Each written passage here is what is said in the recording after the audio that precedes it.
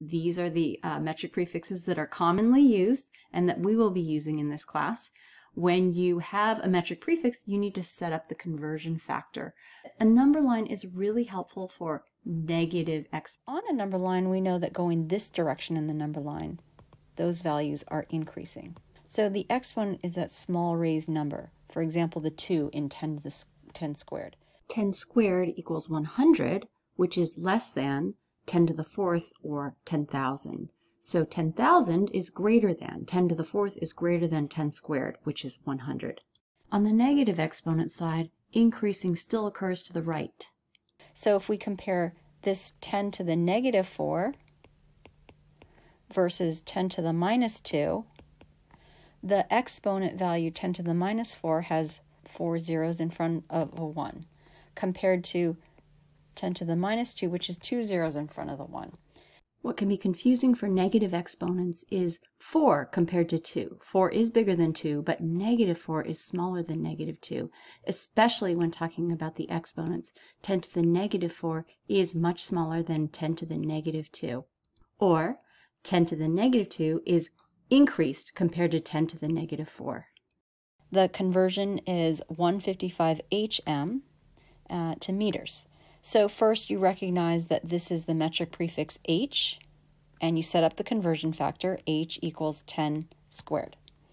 So you want to add the units onto it, which is m. So multiply m onto both sides, hm equals 10 squared m. Put a 1 in the front, and that would be your conversion factor. Now to solve this, you want to take this number, 155, and write 155 hm. Just copy the number and then put a fraction next to it. So that's the parentheses with the horizontal fraction line. And then it's a matter of deciding what's going into the bottom of that fraction. So if you are looking at canceling these units of hm, what you need here in the bottom of the denominator of this fraction is a unit hm, which is only going to be this, 1 hm from the conversion factor you had set up. So taking that 1 hm, I'm putting that in the bottom here.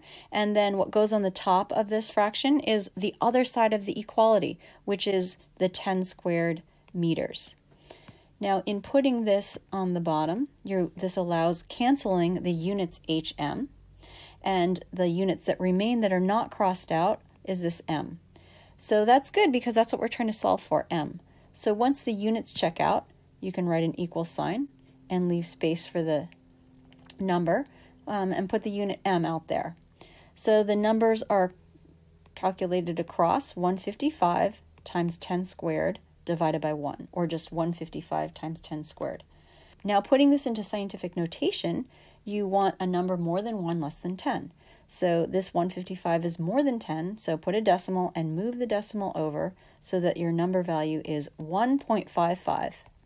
From 155 to 1.55, the number value decreases. So the exponent, this 10 squared, the exponent 2 has to increase, and that's by 2, so that's going to be up to 10 to the 4th. So this would be your answer in scientific notation, 1.55 times 10 to the 4th meters. So in this next example, the conversion is from 155 meters to hm. So again, we're going to use the conversion factor with h. So h is 10 squared. And so hm is 10 squared m, and put a 1 in the front. So that's going to be the conversion factor. So what you're trying to convert this time is the number 155 and put the units m.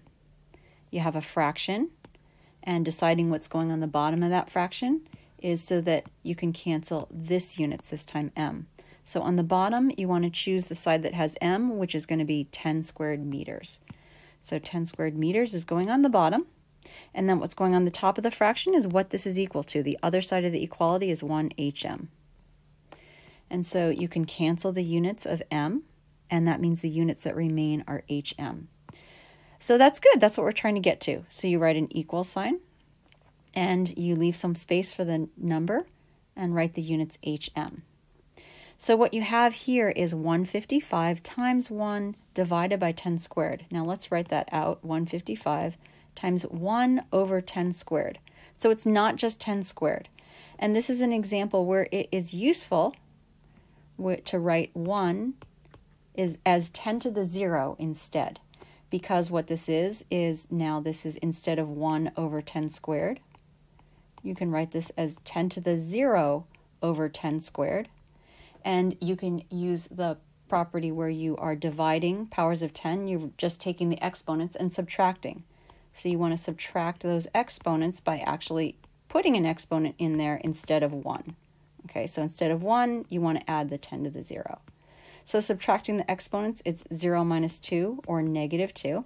So this is going to be 155 times 10 to the minus 2 hm.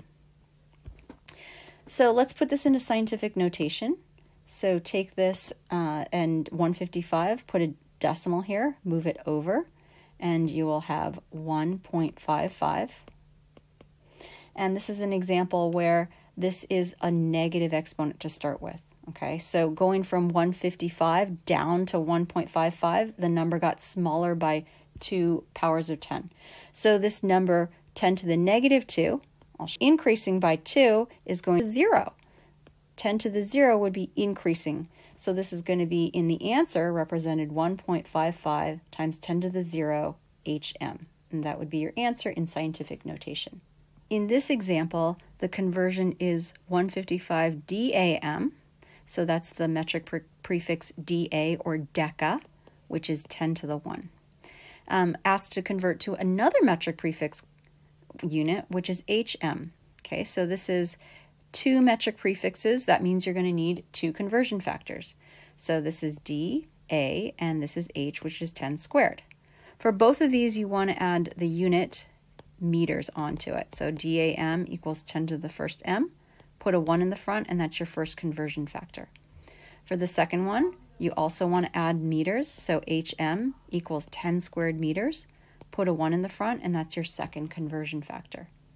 So using both of these conversion factors, you have 155 DAM.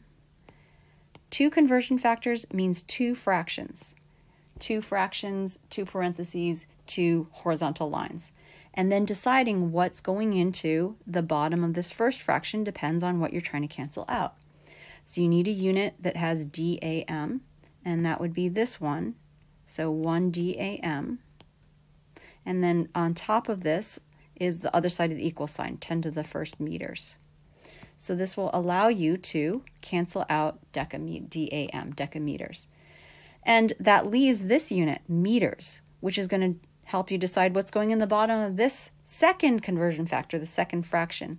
So you're looking for meters to cancel out, so that would be this option, 10 squared meters. It's not going to be this one because you already used that, okay? So 10 squared meters is the only one with an m that hasn't been used. On the other side of this fraction, on the top of it, is the other side of the equal sign, 1 hm. So you want to cancel the meters and meters, and then the units that remain is hm. That's good because that's what you're trying to get to. So once you have that, you want to write an equal sign and write the units that remain hm out there. Now combining the numbers, you have 155, and this is times, I'll highlight this, 10 to the first is in the numerator and 10 squared is in the denominator. So this is 10 to the first and over 10 squared. When you have powers of 10 that are divided, you are subtracting those exponents. So just looking at the exponents is 1 minus 2, or negative 1. So this is going to be 155 times 10 to the minus 1 hm. Now the last step here is to convert this to scientific notation. So take the 155, put a decimal, move it over, so that now you have 1.55. Okay? And this 155 to 1.55, the number got smaller, so the exponent needs to get bigger. Now looking back at this number line, this was negative 1 is the original exponent, 10 to the minus 1. Increasing the exponent by 2 is going to be not 0, but 1, or 10 to the 1. So this would be 1.55 times 10 to the 1 and hm for the number in scientific notation.